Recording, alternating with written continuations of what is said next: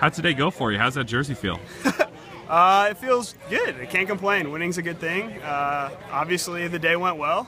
Can't really complain coming out on top. It was tough. Short track's always a painful event, but I don't know, when you win, it's a little bit easier. Talk about the course conditions here today. It's a nice day, but obviously it's challenging for a reason. Yeah, I mean, the course I thought was really good. Actually, it kind of dried out a little bit from yesterday. The berms were still a little soft, so you sort of went in and slowed down really quick. But other than that, I mean, everything's been playing out really well. I'm going to go hit the XC course and see how that is. But no, I thought today the conditions were really good. It's perfect, just fast racing.